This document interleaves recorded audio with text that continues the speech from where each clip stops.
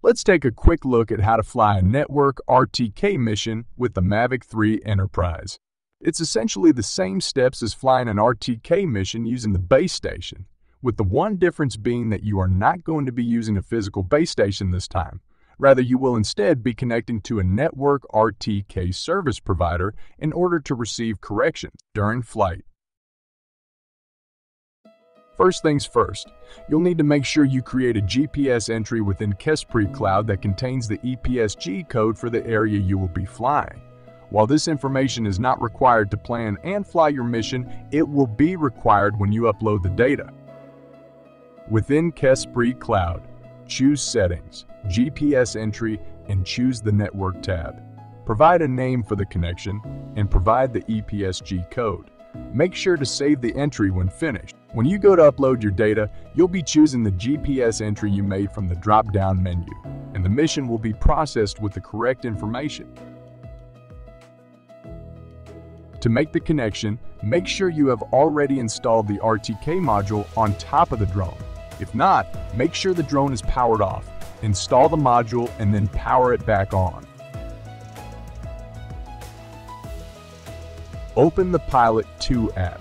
From there, you have a few different ways to access the RTK settings. You can choose flight route and then either create a new route or choose one that already exists. The drone settings will be available from there.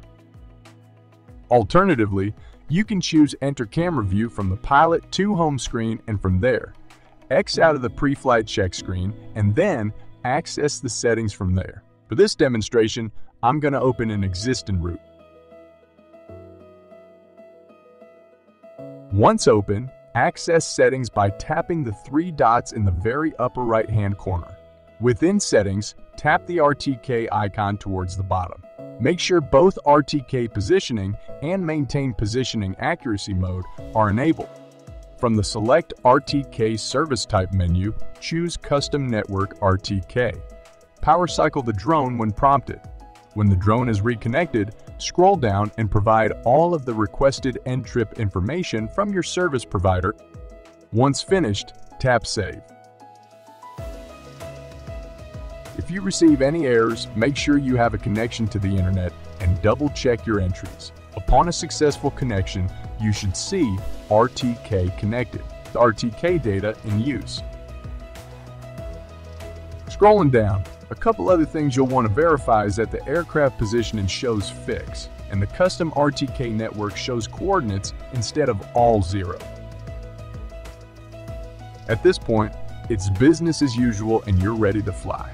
Create a new mission or select an existing mission.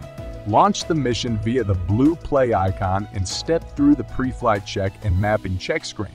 Take note that RTK Connected should be reflected on both screens. When ready, fly your mission.